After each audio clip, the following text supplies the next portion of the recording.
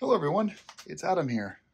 This is going to be a pretty quick video because there's not much to talk about other than we're going to be replacing our air filter on the Husqvarna 701 LR.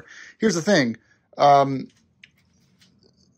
this is not the air filter you have. I can assure you of that, unless you have the Rade Garage either expansion tank or storage tank, which is what I have here. So what it does is it takes out the OEM air filter and makes a super long cubby, which I have full of all kinds of wiring, which I promise you will get managed soon. I'm just taking a break right now from things.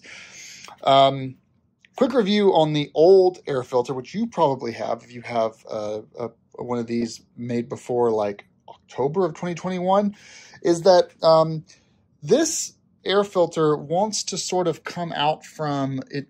It doesn't want to stay in place. You can kind of pull, see there? You can kind of pull it out of there and it will come out.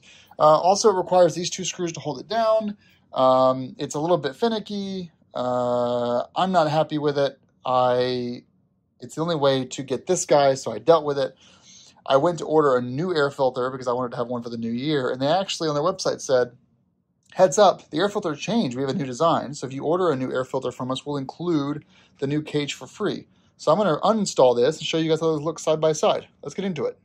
Okay, so old, you can see you got this area here. This goes under that little base there, and it always, it hung over a little bit, but it would eventually fall out in my experience.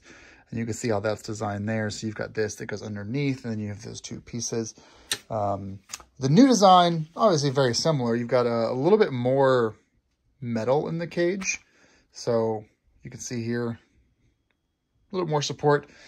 They're the engineers, I'm not. But you'll see you now have a single screw that goes through to changing your air filter. So just one screw at the top as opposed to the other ones where you had the two that were 8mm hex.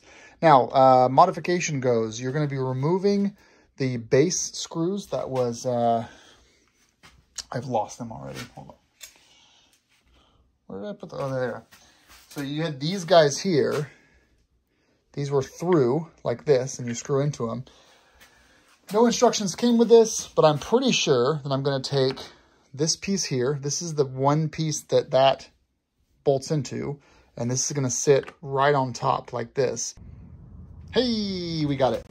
So very simple. It comes with these two black screws. I applied some Loctite to them, 243, which is the lubricant safe one.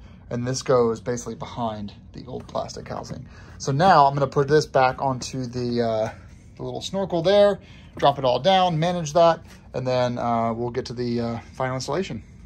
All right, that's back on. So now we're just dropping this onto here. The rest is pretty self-explanatory, but you do want to make sure that you're seated pretty well. When you look down, you've got that lined up. Then you can just take the included piece here, snake it in. Snake it in. There we go. Just screw that down. I'm going to make this pretty tight, which requires a, they give you two options, but it requires a screwdriver for a simple method. So just grab what we have handy.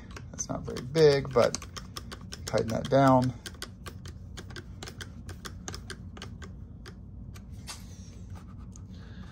That's moving because the whole body of that moves, but yeah, there you go. That's probably tight enough. I don't want to go any tighter than that actually, because it's starting to spin against the foam, which I don't want. That does come pre-oiled. You should clean it. I'd say follow a normal dirt bike interval. All depends on your dust setting. Give it a visual glance. Mine was this is about 500 miles without being cleaned, just to give you an example. But this was mostly road riding in this case.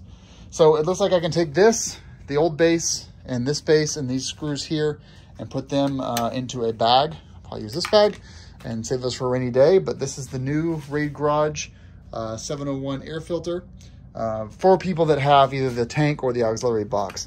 There's no point in getting this if you don't have that. All right, guys, thanks for watching. Appreciate it. Ride safe.